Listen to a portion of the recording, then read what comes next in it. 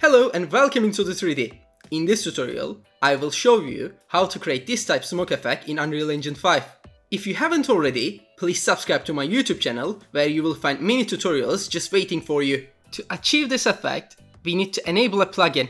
Go to Edit, select Plugins and search for Niagara. Enable this plugin, confirm by clicking Yes and then restart the engine. Go to the Content folder, right-click and create a new folder called VFX. Open the VFX folder, right-click again and create a Niagara system. You can also find it inside the FX assets. Select the first option and click Next. In the new panel, make sure you are not in the template section. Instead, go to the parent emitters and select Grid 3D Mask Emitter. Click the plus icon and then click Finish. Rename the Niagara system as smoke_ns, and NS means Niagara system. Double click to open the graph where you will find a preview of the smoke on the left panel. Before we begin, hide the background by going to Window, select Preview Scene Settings, and it will open a new panel on the right. Under Environment, disable the Show Environment option. Now, since the environment is hidden, you can change the background color by selecting Environment Color under Preview Scene Settings and choosing a different color. Once done, you can close the Preview Scene Settings as we no longer need it.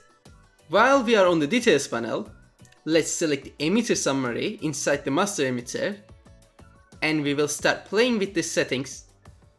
First of all, let's reduce the resolution to 100 for better performance while we are working with the emitter. Then, let's set the temperature to something like 2 and density to 0.5. Now the smoke starts falling down and this is what we need.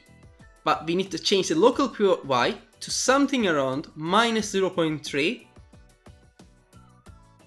or maybe -0.2. Great, now we start getting some results.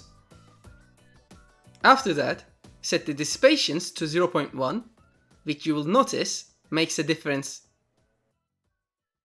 Then adjust the vorticity to 5 and vorticity velocity to 1 for further improvements. To provide more space for our simulation, set the world size X and Y to 1200 while leaving the Z value as it is. Now we have enough space for the simulation. Navigate to the Details panel, scroll down and enable the Calculate Wind option. This will provide additional settings. Set the wind direction X and Y to 1 and the wind magnitude to 20. For the direction Z, consider setting it to -0.5 or feel free to experiment with these settings to achieve your desired outcome. After this, scroll down to find the Collide settings. Yes, enable all the options under Collide Against. While not all of them are necessary, we will keep them enabled for this project. The simulation is looking good so far, but we need to change the position of the emitter. Go to the Details panel and change the local pivot point X and Y to around 0.3. Feel free to experiment with these values as needed. Compile and save the scene. Then minimize this panel, drag and drop the smoke effect onto the viewport and place it where you prefer. I want to rotate it to the other direction. That's my fault.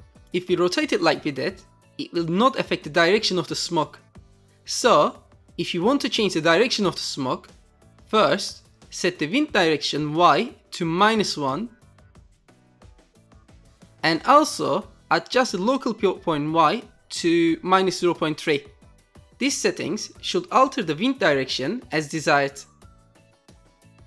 Compile and save. Minimize the panel. Ensure that the simulation box is colliding with the ground. If it's not, move it downward slightly until it starts colliding. Feel free to adjust its position further as needed. Additionally, I will move this object to this location. It is not needed, but I will use it as a platform for jumping.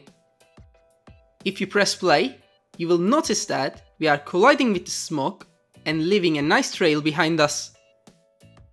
Now, stop the simulation and return to Niagara system. First, uncheck the draw bound to hide the collision box. Finally, increase the resolution to around 300 or higher if needed to achieve better results. Compile, save, and close the panel. Press play, and please be patient as it might take a bit more time the first time. You will notice the improved smoke resolution, but it may have significantly slowed down your computer. To fix this, return to the Niagara system and reduce the resolution to 200. Compile, minimize the panel again, and press play. The smoke quality has slightly reduced, but there is no lag anymore.